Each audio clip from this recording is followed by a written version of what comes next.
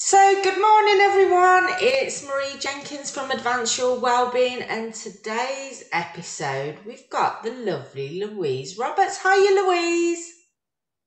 Hi, Marie. How are you? I'm excellent, thank you. Thank you so much for coming on. Excellent. Now I'm looking forward to it. It's your first one as well, your first podcast. It is, yeah, it's a bit scary, but you know how it is. Yeah, one of many. I believe you've got more in the pipeline, so that's exciting. I have, yeah. Yeah, I'm looking forward to doing both. Yeah. Fantastic. So, let's start by could you tell me who you are and what is it that you do? Okay, so my name's Louise Roberts and my business is Alimenti Food Sciences, and I work with food owners, food business owners to create food safety systems for them. And that helps them to sleep at night because often they're waking up at 3 o'clock in the morning, worried about their food safety, the documentation in place, if they've got everything they need in place to make sure the food they produce is safe and legal. So that's what I do. Yeah, so a very, very important job, really, supporting those. Are they manufacturers? Are they what are they? Yeah. We tend to be small food producers, so up to 20 people. Not very big, but big enough. Right, okay. That's interesting. We'll talk a bit more about that then in a little while, but I'm more interested to know a bit more about you, really. So, Okay. how did you even get into food safety? Because what's the path? Okay, so I started out, my first food safety inspection was when I was working for a cafe. I was the cook. I started off as washer upper, and then I moved to waitressing. Then ended up being the cook, taking over from the boss when he wanted to go on holiday. And then the EHO turned up one day and it was like, "Hello, I'm the EHO. I need to see what you're doing in your records." And I was like, "Okay," but given that this was pre the Food Safety Act, the law wasn't quite as specific as it is now. So when my boss came back, he was really cross because I'd let the EHO in, but I was like, "Well," he said, "you needed to come in," so I let him in. What was I supposed to do? Yeah, so that was my first experience of food safety, I guess. And from there, I went to college and studied microbiology Oh and really wow. got into microbiology. And I'm incredibly squeamish, so I can't do clinical microbiology, can't deal with blood and guts and things like that. So ended up doing food, worked in a milk marketing board creamery down in Cornwall, Oh wow. microbiology and other things, and just really enjoyed the microbiology side of things. I went to work for Tesco as a microbiologist and then went from there, had some children, had my two of my daughters, and then went to work for a pork processor as a technical manager. That got rid of some of my squeamishness with regard to meat because I was obviously handling the meat, big Yeah. chunks.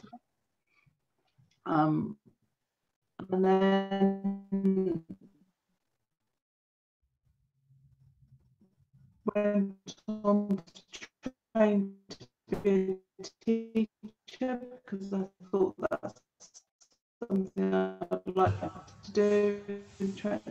And that wasn't something I wanted to do at all. Working with the army, they had a brand new food manufacturing facility put into a new build, PFI, Private Finance Initiative, which they needed a technical and training manager for. And it was me that they chose. So that was really interesting, fascinating times.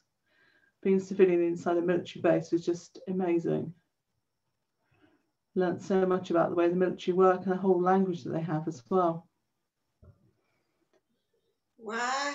Wow. Yeah, So that's important. what took you to actually set up your own business then, Louise? Okay, so when I was working for Sodexo in the military base in Colchester, then I went to work for the head office.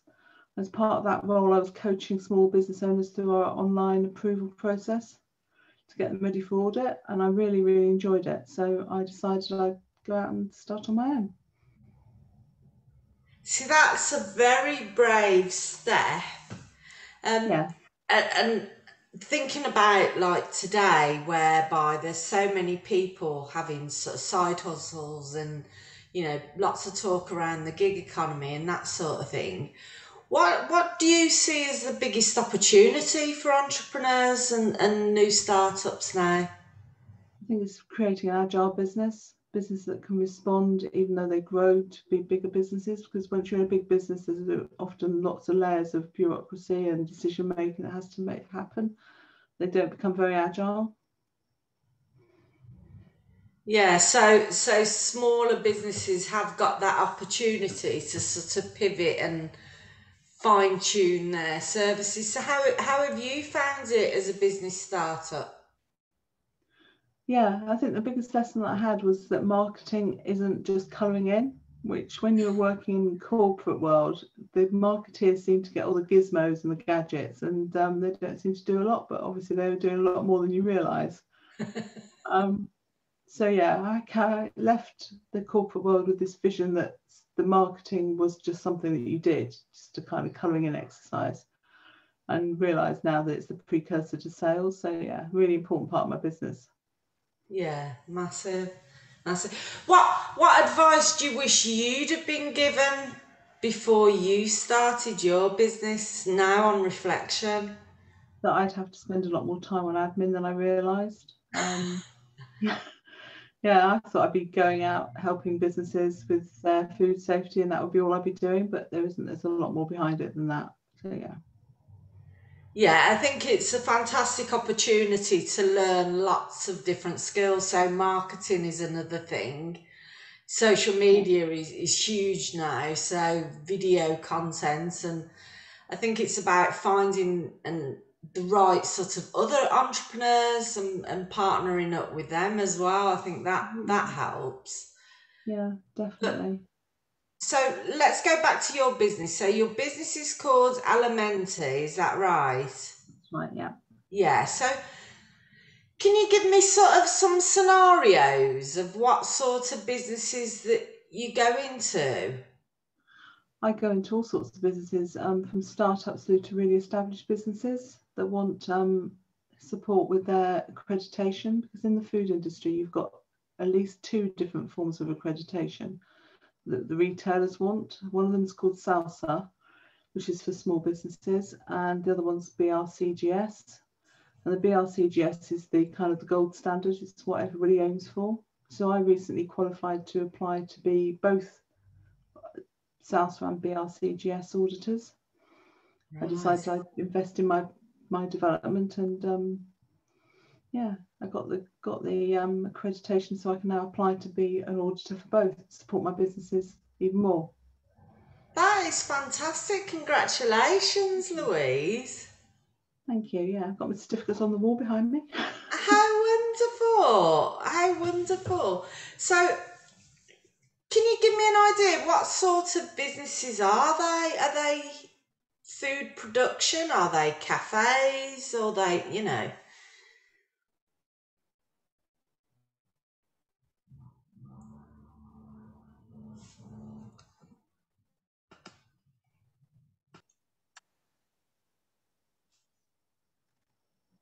So the sort of businesses that I work with are food producers rather than cafes and restaurants. They're what I would call the retail end of the business. So I'm working with pallets, not packets.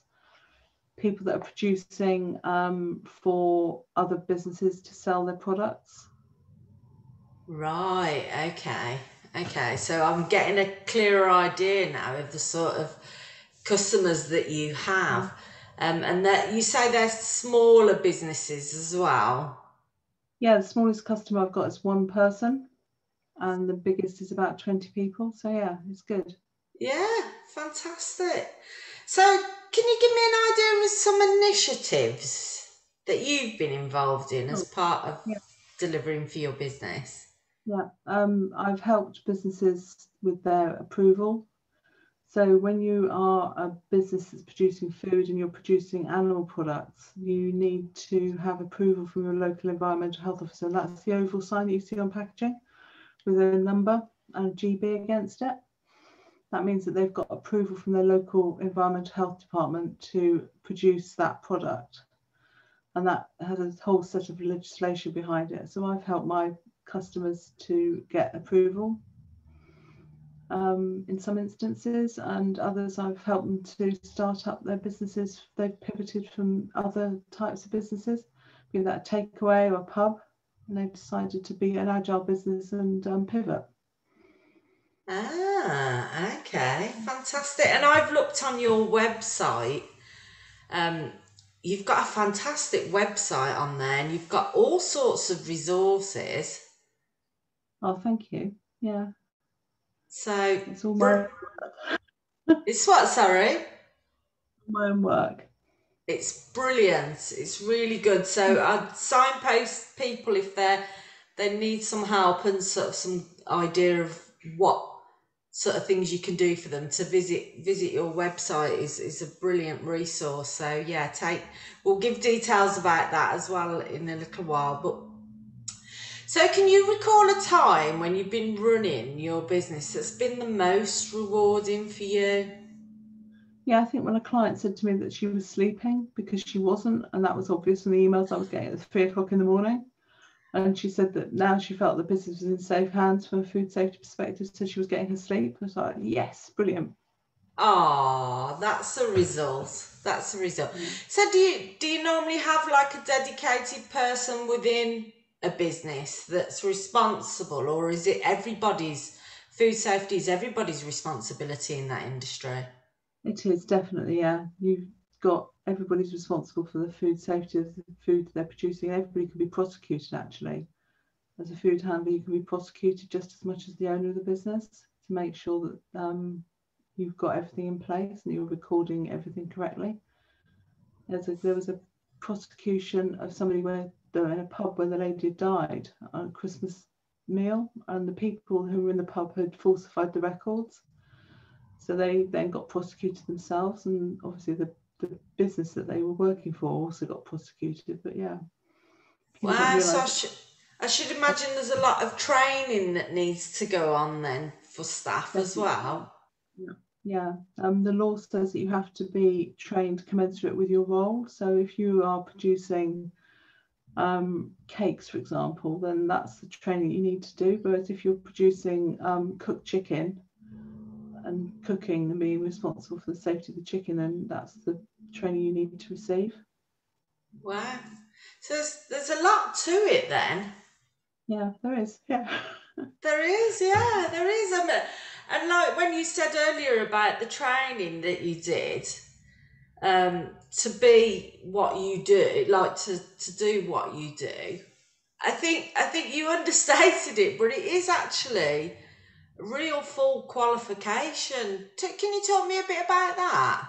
What was included?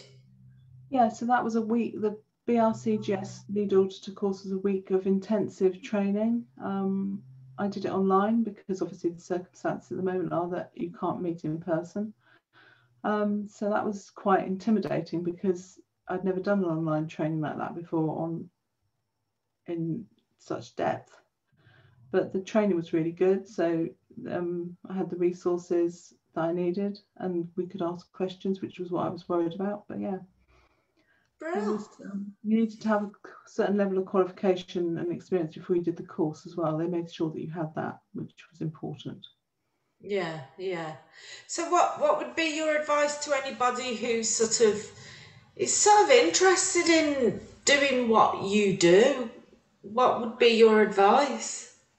You need to have the experience of working in lots of different industries. That's something that is really important, and you need to be a good communicator as well. You need to be able to communicate the importance of what you're doing to all levels of people, from the cleaner through to the MD. It's really important that everybody can understand what you're doing and how important it is what they're doing. Yeah, yeah. Because I believe that cleaning isn't the end of a role, it's the beginning of a process. Rather than cleaning up, you're cleaning to get ready to prepare the food. Yeah, I can imagine like cleaners, especially in kitchen environments and like factory environments and stuff, having really great cleaners is sort of paramount, if you like, to what the result is when you're introduced. Yeah, definitely. I was involved in an initiative run by 3M, the Post-it people. They also do all sorts of different things. One of the things they do is rapid hygiene monitoring. Which is what, sorry? Rapid hygiene monitoring. So that's usually to make sure something's clean. If you're in a cafe or a restaurant, you do it visually. So you make sure that something was clean visually. Then if you're in a factory producing what's called high risk or high care goods, so things that are likely to support the growth of pathogens or food poisoning bacteria, then you want to make sure that things are ultra clean. So you then can use something called rapid hygiene monitoring, which uses the ATP in the cell, which is the energy molecule of a cell, and mix that with firefly extract, and that produces light. If you measure the light, the dirtier the surface, the more ATP that will be on the surface. The dirtier the surface, the more light that will be produced. So the higher the figure, and you can get a result in minutes rather than waiting for days for the micro results to come back. So I was involved with 3M in writing a chapter of a book for general release. Wow! What was the book? Sorry? What was the book? It was a handbook. I've got a couple of copies here. You can download it as well. How can they find that to download that, Louise? There's a link I put in one of my blogs, but I can share it with you at the end. Brilliant. Well, yeah, if you send that over, I can share that. And what's the title of that booklet, that handout? Called Environmental Monitoring Handbook. It's a really, really good resource that 3M have produced across the world. They've used experts to share the knowledge about environmental monitoring. So environmental monitoring in food is about the surfaces, the home contact surface, the food contact surface, the air, the water, the surfaces that you use to create food. So to me, it sounds like if you've got a real passion for sort of science and microbiology and all of that type of thing, your sort of industry is ideal for you. Definitely, yeah. There's a real shortage as well of technical people coming through at the moment. So yeah, there's all sorts of summer schools you can go to. I know Cardiff Met run a summer school that you can go to as a sixth form student to experience food technical side of business. Excuse me. Yeah. So yeah. Where was that? Sorry, where did you say Cardiff that was at? University run a summer school for a week. Right. Okay. Students can go and experience the technical side of the food industry. Wow, that's really good. And do they run that every summer? I believe so, yeah. I mean, not this summer, obviously, because of COVID, but yeah, generally they do, yeah. Ah, they might be taking it online then, maybe. Yeah, so actually that's an area where there could be huge growth. So you're quite a unique business startup, really. There are more of me out there, trust me. Yes, but the thing is if there's opportunity there and people are interested in working for themselves as their own startup, this could be a brilliant opportunity for someone. Yeah, definitely, yeah, definitely. Yeah. I'm creating competition for you, Louise, but we all know that drives the standards up. Absolutely, yeah, yeah, competition's good, yeah, definitely. Brilliant.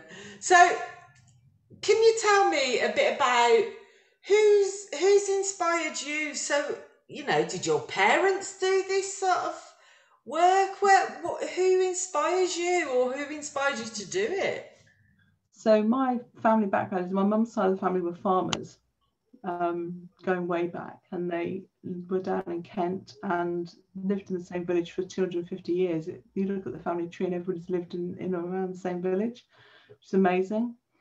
But no, it was just fluke, I suppose, that I came across microbiology.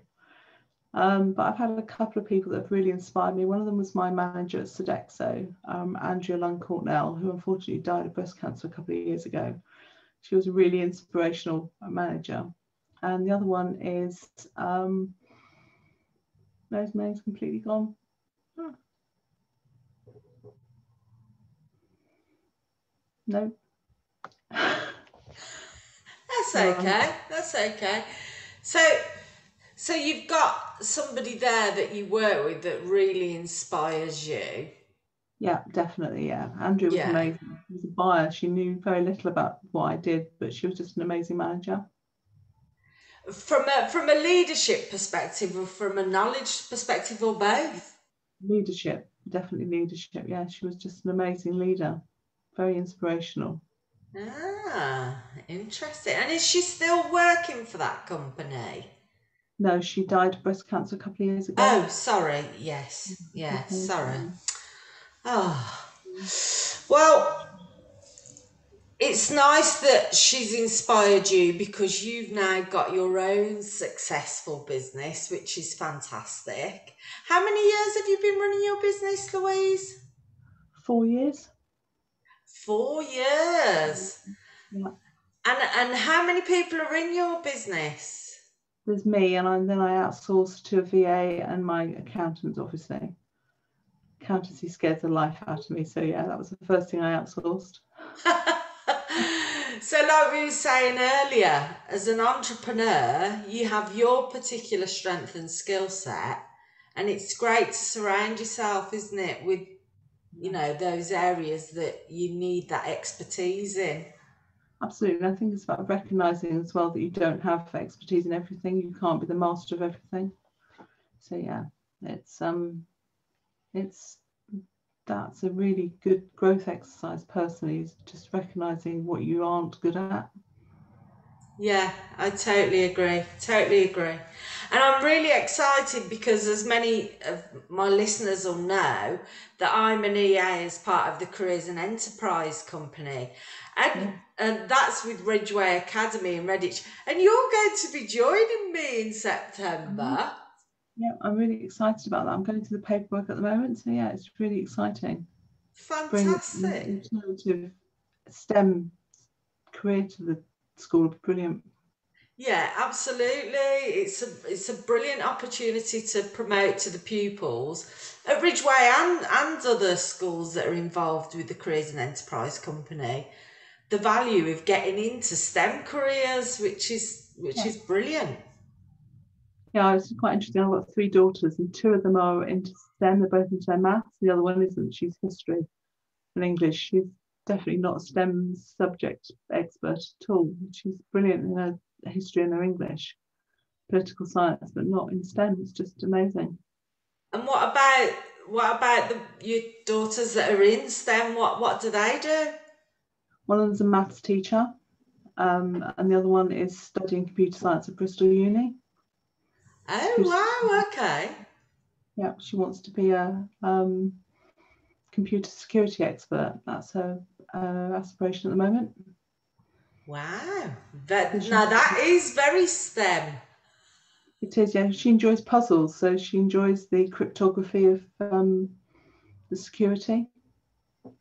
Well, that's certainly a growing industry, so hopefully that'll give her job security in the future. Fantastic. Oh, well, that's nice that you're inspiring your own children into STEM careers. Yeah, I never thought about it before, but I guess I must have done, yeah, because they always say, Yeah. no, you don't want to go into food safety. It's boring. It's just, yeah. Louise, we've come to our half an hour now. Mm. How can people get in touch with you? Okay, so And I've got, also, can you tell me your website address because I know it's such a fantastic resource. yeah, so the website's Alimenti, alimenti.co.uk. Thank you for having a look at it and thinking that it's a great resource. That's really flattering.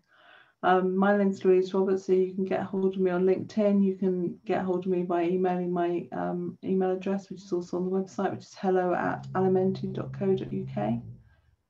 And my mobile number's on the website as well. So yeah, any of those channels are open to you. Brilliant. Brilliant. Thank you so much for joining me. It's really interesting, and I'm very excited about working with you in September with Ridgeway Academy. So it's good because we're completely in different industries. So hopefully that'll add value to the pupils that we support there. Hopefully, yeah. No, I'm really excited about it too. So yes, more on September. Yeah, fantastic. Well, thanks for your time today, Louise. You've been a superstar. Thank you. You're very welcome. And good luck with your future podcasts. We'll have to follow you on your social media channels to have a listen. Definitely. Thank you very much. Thanks, Marie. Thanks, Louise.